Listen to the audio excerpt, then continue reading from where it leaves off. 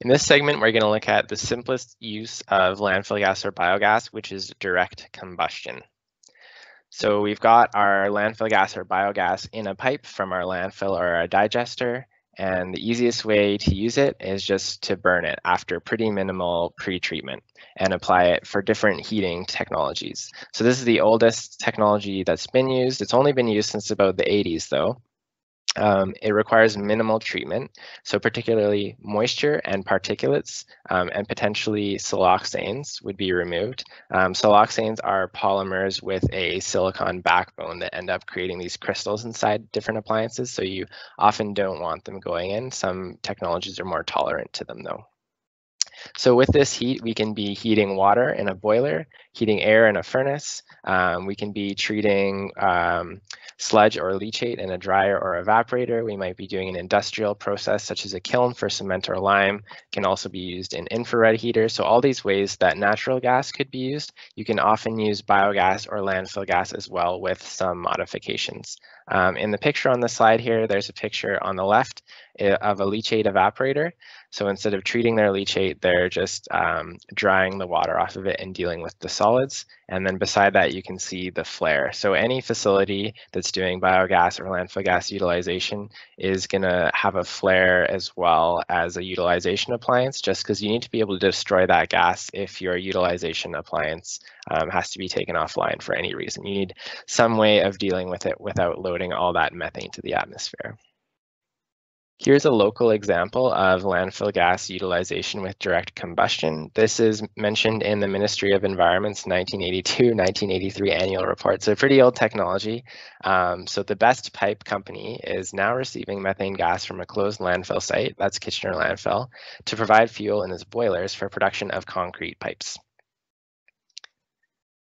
Another example is a more recent one, and this is outside Twin Creeks landfill in Watford, Ontario. So in the map, you can see on the left is a really big landfill. This is operated by Waste Management. It's one of Ontario's biggest landfills, so a lot of gas potential there. And then on the right, you can see really, really big complex of greenhouses. So there's actually 40 acres of greenhouses there, and in the picture at the bottom, you can see what it looks like inside. So they're able to really effectively use that gas to heat these huge spaces in the greenhouses. And because they're located next door, they're able to do that. So this is one of the key requirements of a direct use application is you need to be located close to your user, or else you're going to spend a whole bunch of money building a pipeline, which would be economical in situations, but the longer it gets, the less economical it is. So if you can locate close and you have a heat user, this is when these direct applications work really, really well. When the gas is being treated, I mentioned moisture, particulates, and siloxanes would need to be removed. For moisture removal, there's a few approaches. Some common ones are a coalescing filter. So this is a device that takes all the droplets of water that are suspended in gas and helps them to coalesce into drops where they come out of the solution. Another solution would be a chiller. So this is lowering the dew point by changing the temperature, and that causes moisture to come out of solution. Just like your dehumidifier you need to remove the water from, that's what a chiller does.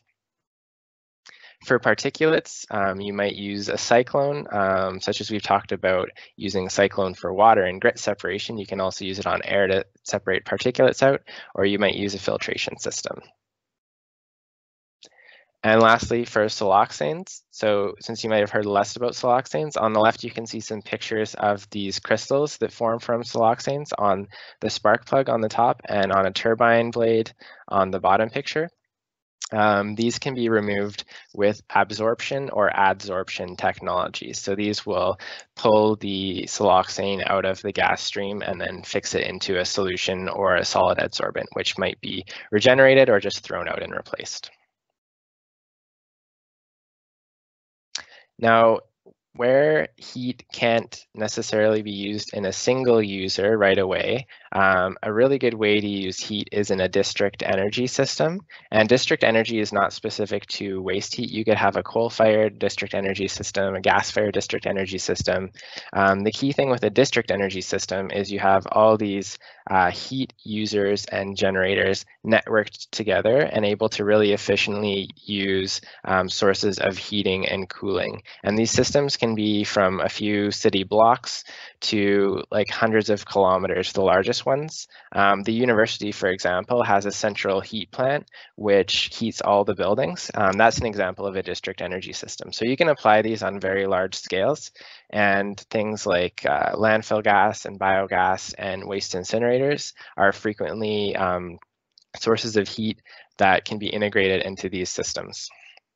And this is something that will apply in the next unit as well to combined heat and power, but it's one way that waste can plug into that big network of the energy system on the technologies that produce heat is district energy systems.